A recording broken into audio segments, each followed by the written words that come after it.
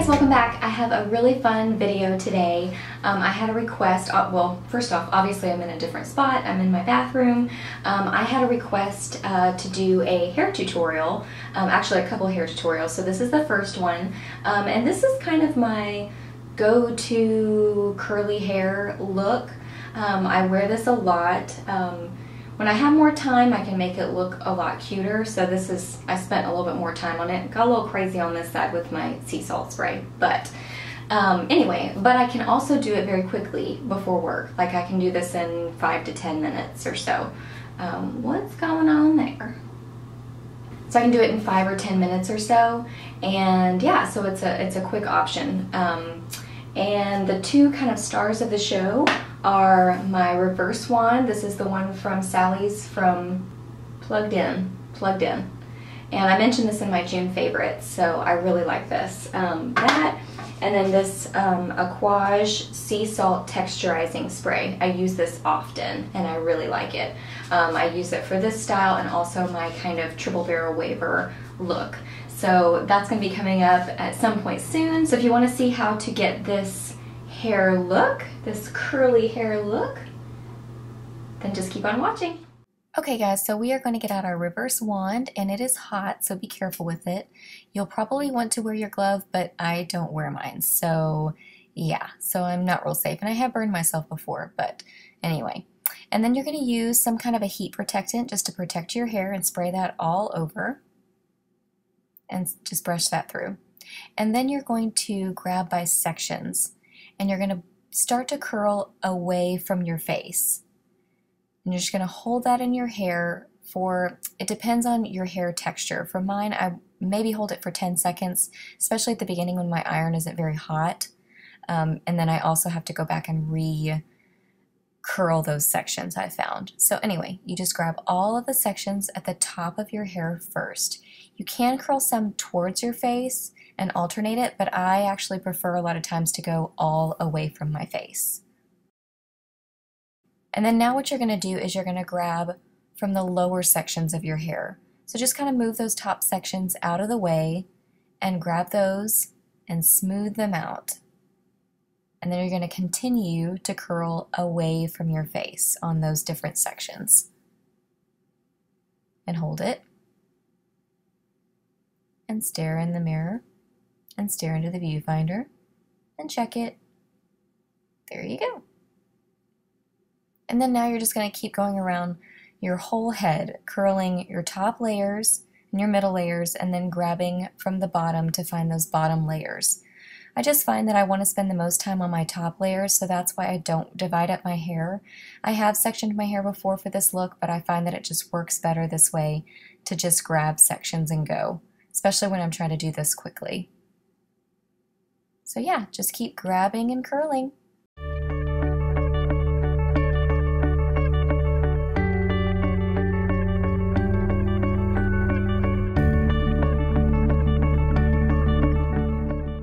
And now go back and grab any of those top sections that just weren't curled and grab them and curl them again. That's the thing with this look, is a lot of times it's just repetition to get it the way you want it. When I'm in a rush, I don't do as much of this, but when I have more time, I'm more of a perfectionist and make sure that I get every little section curled. And look in the mirror and grab those sections at the back and make sure they're curled. Okay, now what you're going to do is you're going to flip your hair over, or flip your head over and your hair, and you're going to take your fingers and kind of break apart the curls. If you look, I am barely touching my hair because I don't want to lose the curl. I'm just trying to break them apart a little bit. I didn't do much on that back section, but that's okay. And then flip your head back over, adjust your camera, and then you're just kind of run your fingers through it and check and see where you need to break those curls apart and kind of make them go together. And you're going to find sections that aren't curled, like that one. Mostly I find that the top sections need to be recurled and the back. For whatever reason, those top sections don't seem to hold the curl as well. So go back and grab those.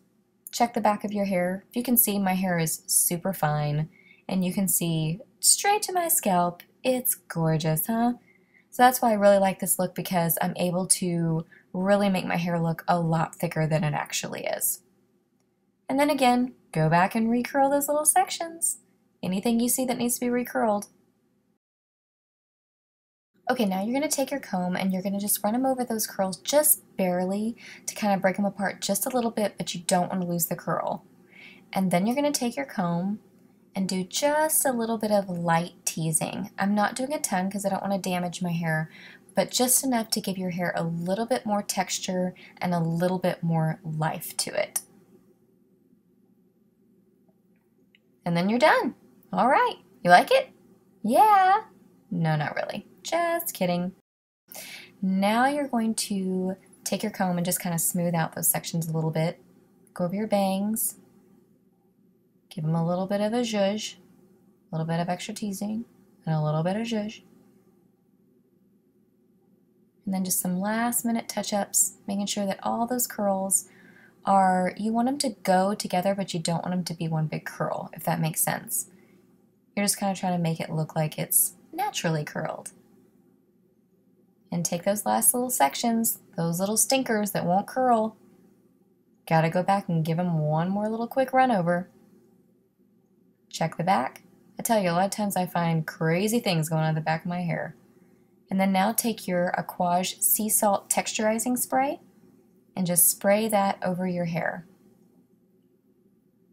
And then you're going to take your hands and just kind of zhuzh your hair a little bit. I don't know how else to describe it, but you're just kind of breaking apart those curls and making them look more natural. And then you have a little bit of a malfunction.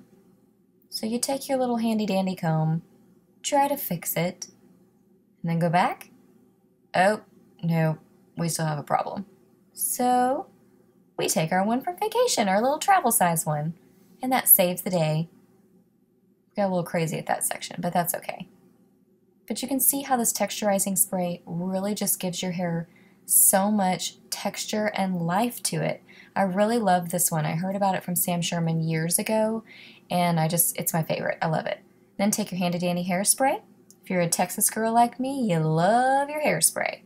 So just spray it over, and I find that if I spray my hair, leave it for a little bit, and then go back and spray a little bit more, that works really well. And then it doesn't get cakey, but it's just kind of setting the style really, really well. So yeah, just some last minute little zhuzhing and little checking, and that's about it. So I hope that you enjoyed this, guys, and please subscribe if you're new. Thanks for watching. Bye!